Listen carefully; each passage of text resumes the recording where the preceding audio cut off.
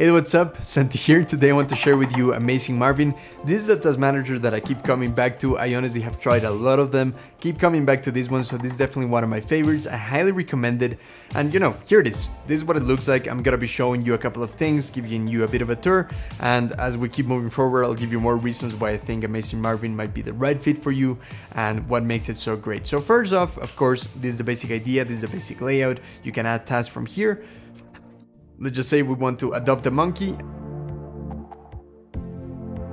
And that's something we want to do today. There we go. If we get our monkey, of course, boom, there we go. Now that task is completed, we have this nice little icon, which is quite a nice touch that I really enjoy. Task completed today, you can just close this, but if you want to, you can expand it and see how many tasks you have achieved today, which is a nice thing to see progress. Nothing new here, you've seen this kind of layout before, is very basic for task managers. However, Amazing Marvin has something that you probably haven't seen before, at least not to this extent, is really powerful, is the master list. So you can think of this as a place where you can organize projects. Anything that you quickly add goes of course to inbox, and anything that you want to categorize in projects or sub-projects goes into this nice hierarchy of folders and subfolders where you can have several levels of something like that, and you can organize things from here in a very nice way. It's pretty unique, honestly. It just takes a bit of experimenting to get used to it and seeing how powerful it is. But you can, for instance, do things such as schedule this for today. So I'm just going to schedule that for today. And if we go back to the main view, you can see that it's here. And what's really cool about the master list concept is that you can toggle a sidebar with the shortcut X. So this is actually going to show you all of this hierarchy of folders and subfolders. This is a demo. My real one has more stuff, but of course tasks tend to be quite personal, so I couldn't really show you everything. But in here, let's just say that I have this task right here, right? And now what I can do is that I can just drag it in here, and now it's assigned. Now each one of these folders has also a color, so it's nice to be able to see that. You can even see right here where it belongs to. Say that you don't want to get a garden today and you want to push this task forward in time. I can click in schedule in here, and now I can say, for instance, assign it for Friday. There we go. And now if I actually use the other shortcut C, now we can actually skip ahead in time and we can go to Friday. There we go. And now you can see that this task has been scheduled here. I'm gonna do X just to show you the master list. And as you can see, the get garden task is grayed out because it has been scheduled somewhere, right? But let's say that I want to bring it back to the master list and I don't necessarily want to schedule it right now, whether because I don't really know exactly when I'll do it or I just want to have it there, that I can always click in here and I can actually click on and schedule right here. And that's gonna bring it back here. It's no longer grayed out. If we go back to today, as you can see, you can do the same thing for all kinds of stuff. You can just drag it like that. There we go. And it keeps the colors of the specific folders, right? There you go, right? And in the master list, you can just like organize all types of projects. You can reorganize the order of them like so, just moving things around when needed. That way you do have kind of a bit of a list, but you can also schedule all of these very nicely in the today view. And anything that is not achieved on this specific day that I had planned for today is actually gonna be dragged out to the future. So whatever I didn't achieve today is gonna be automatically there in tomorrow, which is a nice touch. One of the coolest things about Amazing Marvin is how extensive it is. So even though it's very intuitive and easy to use, it's definitely very powerful and it has tons of amazing features that let you customize things to your needs. There's one thing called strategies. If you go to this menu, you can see in here, you can consider this as plugins, right? Additional features or additional workflows that you can add to Amazing Marvin to customize it to use the techniques and methods that you enjoy, as well as organize things in all types of ways, for instance, labels or using the calendar, which if you press C, you can see here's the calendar. If we press X, we can actually assign things to particular days, like that. And now this becomes a new way in which you can organize tasks depending on when you want to do them. You have different views, such as like the monthly one. This syncs to my Google Calendar, so there's definitely some private task in there, but never mind. And you can also see things on day-by-day basis. You can grab a task and you can actually time block it by selecting how long you think it will take. Let's just say this will take 2 hours, and there we go.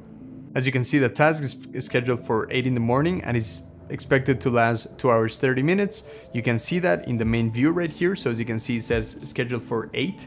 And now in here it even says 2 hours 30, which can just give you a bit of an idea of how long things take, and you can always check things from the calendar. Like I mentioned, you can customize the colors of things. So for instance, here in Demo House, if I go to the master list and I searched for that folder, this one right here, I can just select here the color that I want. Once you select the color, it's gonna change in there, and you can actually see that it's also being changed in here. As you can see, there's a lot of icons right here. These are different plugins or strategies, as they're called in Marvin.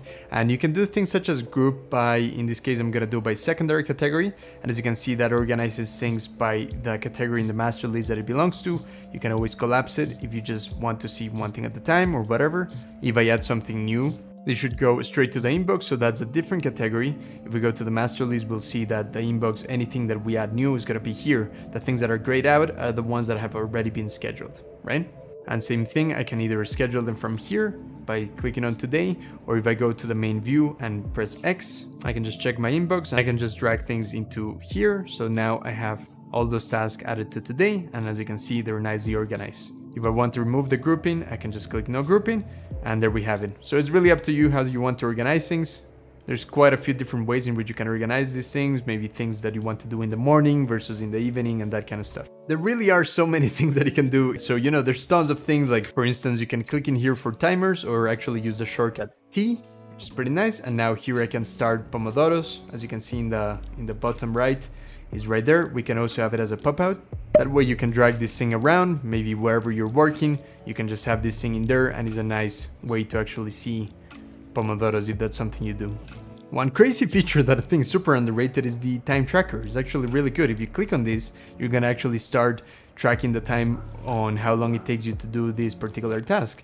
If you want to enter the time manually, you can use shift click, and now in here you can say that you already did 1 pomodoro of this, you can save it. And then if you go up here, you're gonna be able to go to archive and stats, time tracking, and here you're gonna be able to see how long you spend on each task. Of course, as you have more things in here, you're gonna be able to see that all in here, or you can actually go to the completed task, show time track stats, and here you can see how much time you spend on certain things.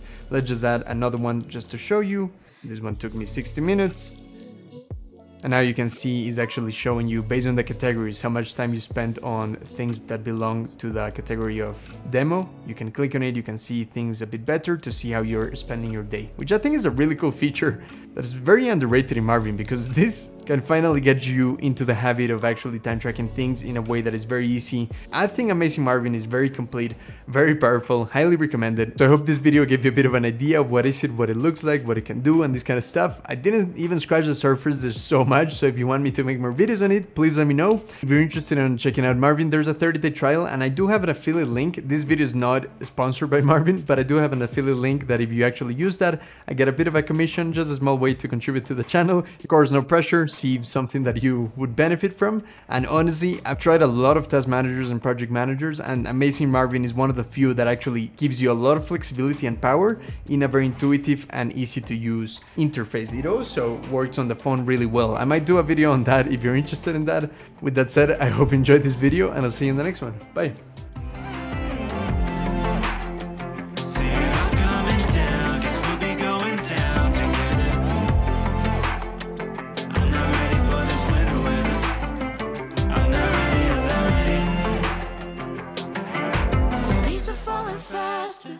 See ya.